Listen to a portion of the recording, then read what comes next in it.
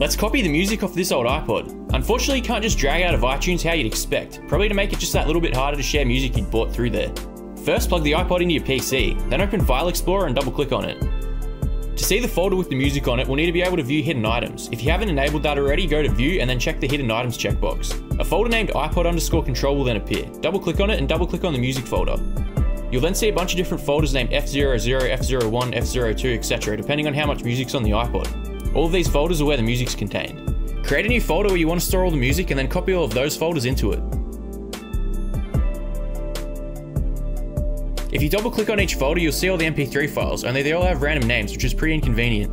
Although these files do still have all the metadata, meaning the song names, titles, track numbers, etc. are still saved. So if you wanted to copy them back onto the iPod, for instance if you're doing a hard drive upgrade on an iPod Classic, or copy them to your phone, they'll still appear as normal. It just means it'll be a little more inconvenient to see what's what in Windows. This will work on all iPod Classics, Minis, Nanos and Shuffles, however if you have an iPod Touch it's a bit different. As you can see when we plug it in, all we get is the DCIM folder where the photos are stored. For that, we'll need to use some third-party software. The one I use is called 3D Tools. I'll have the download link for that in the description. After you've installed it, open the program and plug in your device. Once it loads, click on the device, click Music, and then at the top, click Export. Select the location where you want to copy it, then click OK, and it'll copy all your music. This program will retain the file names as well, and it'll also work on iPhones and iPads too. If you want a solution for the iPod Classics, Minis, Nanos, and Shuffles that does retain the file names, it can be done using this free application called Foobar 2000 with the iPod plugin. To do that, first go to the download page and make sure you download the 32-bit version, as the iPod plugin won't work with the 64-bit one. Once it's finished downloading, open it and install the app. Then go to this website to download the iPod plugin.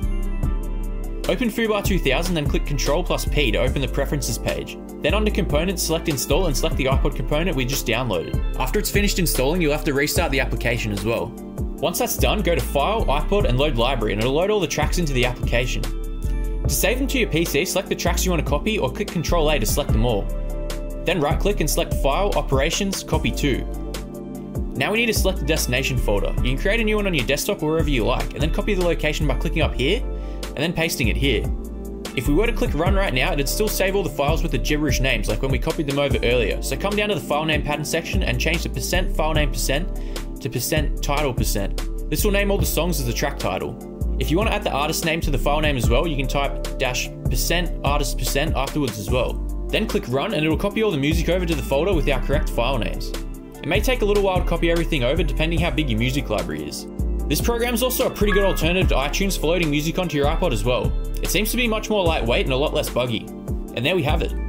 There are some other third-party applications you can try such as TouchCopy, SharePod and iTools that'll all do the same thing as well, although they're all paid software and the trial versions will only allow you to do 20 to 50 tracks for free. They do seem a little easier to use than Foobar if you aren't too tech savvy, although I don't think they're worth it for the price. If you want to see more iPod videos like this, click the like and subscribe. I hope you're able to save your tunes. Thanks for watching.